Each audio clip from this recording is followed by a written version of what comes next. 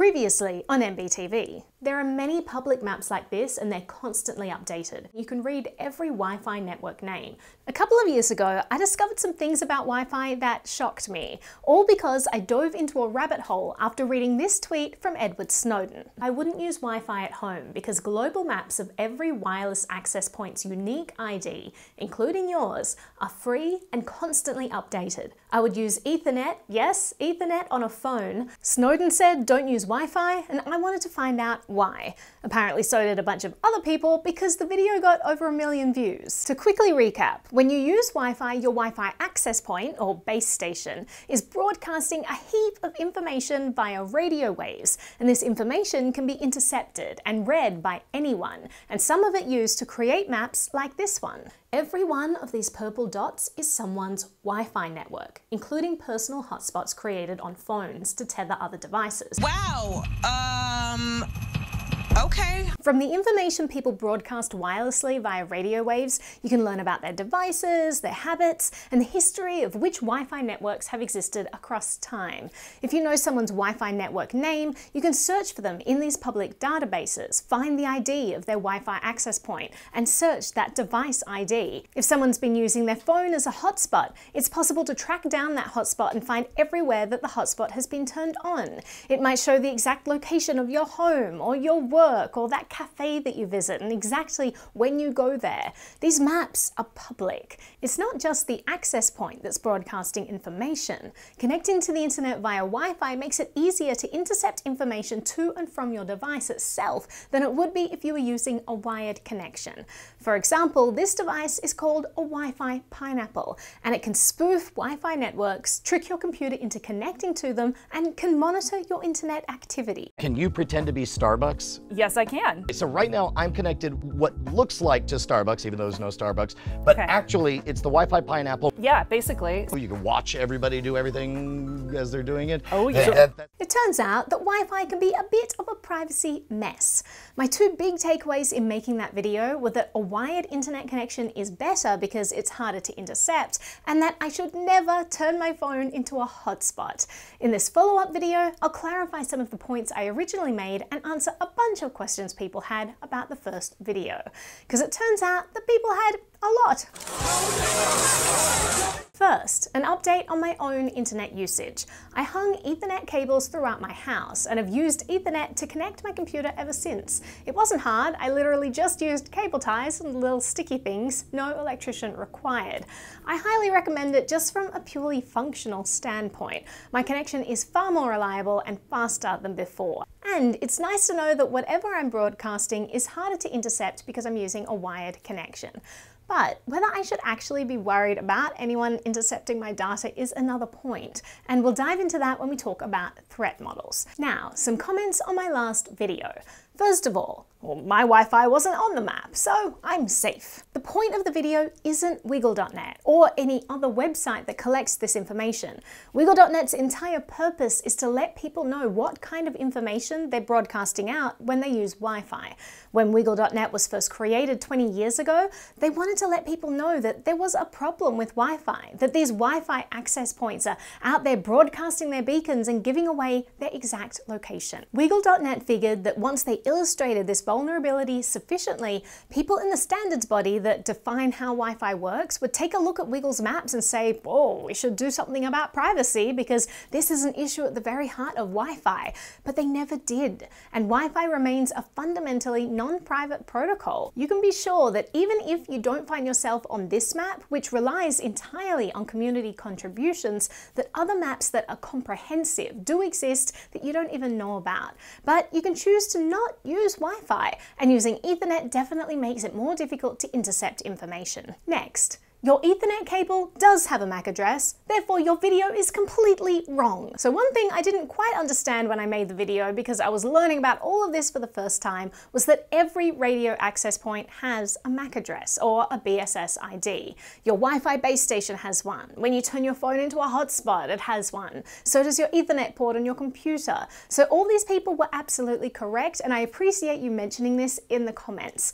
But the point of the video remains the same. It is a lot easier easier to intercept a MAC address being broadcast via radio waves than one that's broadcast over a wired connection like Ethernet. Does a VPN help? So a VPN takes your traffic and before sending it out to the website you want to visit, encrypts the traffic, routes it via their own server, and then sends it out to the website you want to visit, which makes that website and anyone watching think that the traffic originated from the IP address of the VPN's server.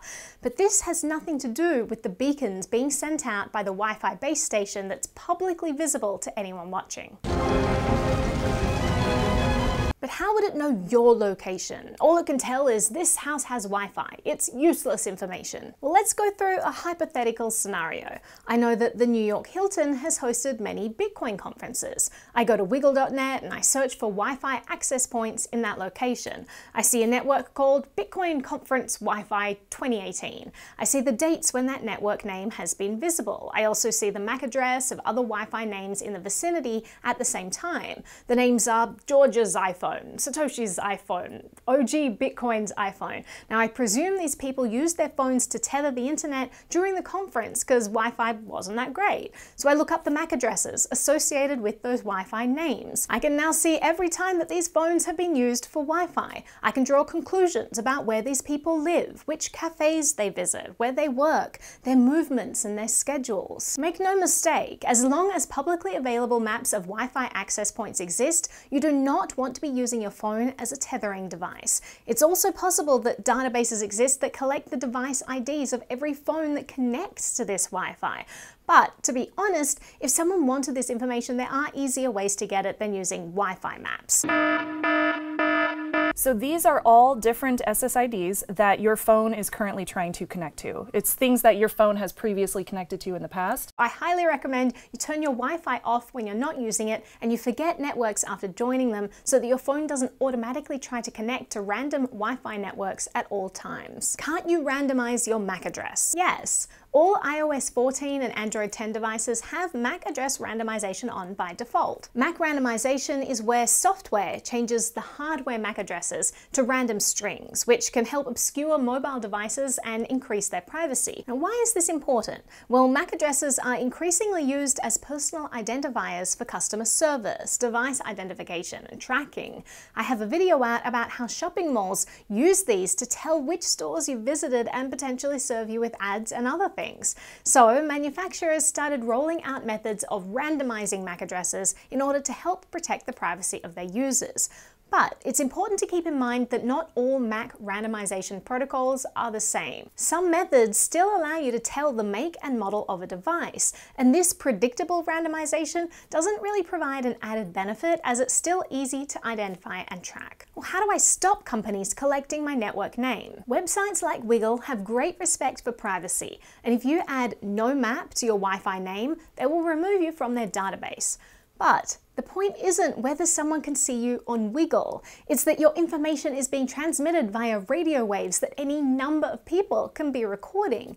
There's very little you can do to make sure that no one is recording this information, which is why people like Snowden recommend you not use Wi-Fi transmitting beacons at all. My favorite kind of comment, well, I have nothing to hide. Who cares what I'm doing? Snowden had a great retort for this in his interview with John Stossel.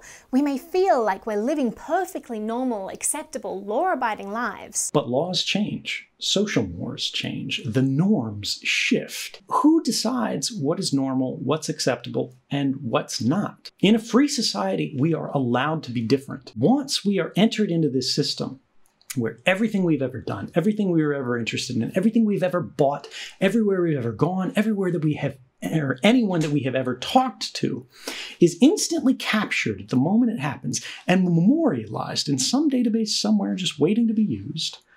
It will be used. Remember, this data is forever. Finally, many people commented that this is something Snowden mentioned because he's a high-profile individual being targeted by one of the most powerful adversaries in the world. This is a great point, so I want to finish off by talking about risk profiles and threat modeling. Threat modeling is the process of identifying the standard of security and privacy you want to achieve and then looking critically at risks or gaps in your device's lifestyle and habits, etc., that could endanger that security and privacy. Most of of us are not being targeted by a nation state, so it's not helpful to think in terms of achieving absolute airtight privacy. But we can definitely think in terms of small changes that can get us 80% there. The mass surveillance apparatus of the world depends largely on us voluntarily giving data to companies, which is then sucked up by governments. What's more is that there are commercial incentives that are pervasive on the internet today that aren't just a risk to privacy, but are an organizing principle behind companies like Google and Facebook, whose business models depend on them collecting data about people. Facebook has even tried to punish Apple in the courts for hindering their ability to collect data without consent. All of these companies find ways to convince us to hand over data, and we comply often without realizing it. We can reduce the amount of data we hand over through many different methods. Choose communication methods that are end-to-end encrypted, where companies can't even access your data if they wanted to. Turn your Wi-Fi off when you're not using it so that it doesn't become a fingerprint for tracking your location. Only have apps that are absolutely necessary on your device, and deny permissions that are not essential to the app. Obviously, if a nation state wanted to specifically target us and expend the resources needed to do so, we'd have to take much more extreme precautions to protect ourselves. And we do dive into some of that in other videos. But the good news is that this is a risk profile that most of us don't need to be concerned with. So, even though extreme privacy is difficult, pretty good privacy is definitely within our reach, and we can achieve a great deal just by making small, conscious decisions in our everyday lives.